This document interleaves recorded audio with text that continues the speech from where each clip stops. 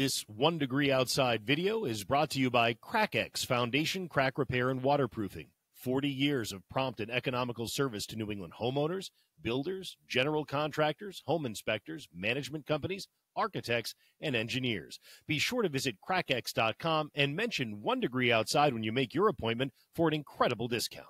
It's a Monday. That means pattern predictions looking out to the next 2 weeks. Meteorologist Matt Noyes here at the 1 Degree Outside Weather Network. If you don't have our app yet, it gives you access to all of our videos. Grab it. It's totally free. 1 Degree Outside Weather on both the App Store and Google Play. Lots of times we'll either dive in with the jet stream or with the 500 millibar pattern. What is 500 millibar heights? Basically, quite literally, it's how high you have to go up in the atmosphere for the barometer to read 500 millibars, which is a lot lower pressure than here at the ground. The reason it's important, it can show you basically average temperature through a large column of the atmosphere, with the colder colors indicating lower heights or colder temperatures through the atmosphere, and the warmer colors indicating higher heights or higher, warmer temperatures through a column of the atmosphere. Watch what happens in the first week out of the next 2 week pattern. By the end of this week, you've got a big, what we call ridge, a big dome of high pressure through a deep layer of the atmosphere, a lot of warmth building over the southeastern United States and the Bahamas. You look at this, and the first thing you may think is, all right, well, that must be it. I mean, when you get something like this setting up, that's pretty strong. You've got a pretty good trough that's out of the western United States. You say, this must be a flip toward warmer than normal conditions for a lot of April coming for the eastern United States. Not the case. Why? Is it because this cold air that's coming down through southern Canada is going to fight back? Well, yes, indirectly, but not because of the setup you're looking at here. In fact, let's go forward a little bit more to this upcoming weekend and zoom the view out. This is a very unstable pattern at the jet stream level in the atmosphere. What you're looking at here is a dip of very cold air in the upper levels and mid-levels of the atmosphere south of the Aleutian Islands. We call that a trough. There's also a big upper-level storm here as well. Notice the very sharp ridge or warmth that we have building at the Pacific. Then you've got another trough that's very sharp, almost cutting off an upper level low in the desert southwest, and your ridge that we looked at trying to build in the east. This is too sharp of a pattern. It's too short of a wavelength in the atmosphere for it to hold. It's unstable. When you get this kind of a dip, with a rise, with a dip, with a rise, something has to give. And what's going to give in this case is going to be a significant pattern flip that occurs in the second half of the next 2 weeks. You're going to see the beatdown of this ridge as, watch what happens, that trough is too powerful coming out of the Aleutian Islands. It forces the ridge to expand east, cutting off a bit of that energy in the desert southwest, but essentially wiping this part of the trough out and allowing cold air from the North Pole and the polar vortex to spill back down through the Great Lakes and into the Northeast, and carving out a new trough. Now, as you head into, let's say, about April 8th, so we get toward the middle of next week, now you've got a more stable pattern.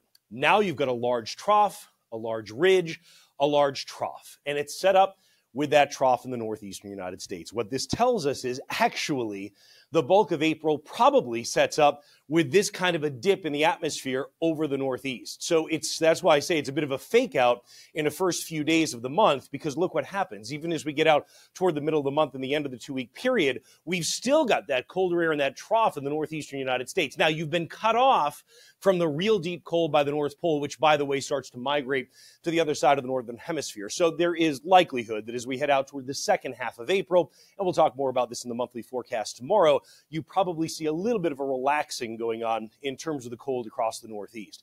You can certainly see that if I put surface temperature on here for you. There's that warmth that's building when? Later on this week across the southern and southeastern United States. It does come up the eastern seaboard. We do get a piece of that later this week.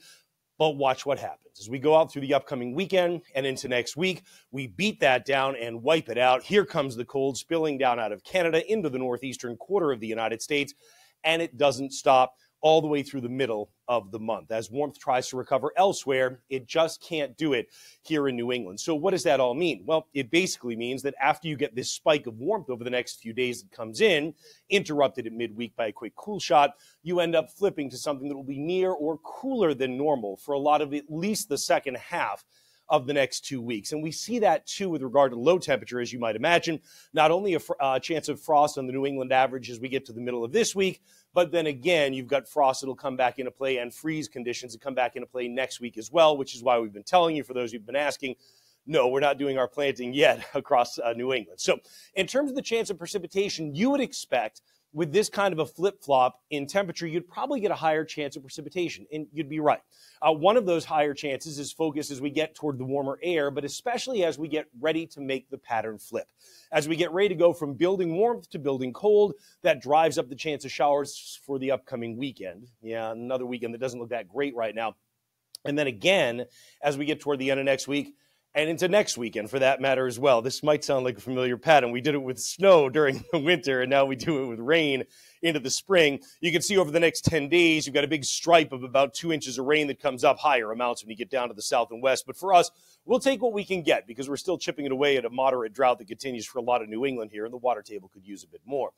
In terms of snow, you would expect, remember we looked at that really sharp trough that digs out in the west for a brief time, right? So you'd expect the biggest snow would be there, and it is.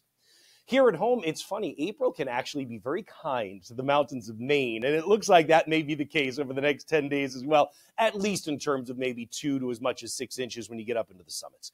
A reminder that as the weather changes, we always appreciate your support, and so many of you have been getting the gear, swag.onedegreeoutside.com. We appreciate each and every one of you. That's the way things look for the next 2 weeks, but we'll have a monthly forecast coming up tomorrow, the first weekday of April. Look forward to seeing you again with updates all the time at onedegreeoutside.com and atop the home screen of that free 1 Degree Outside weather app.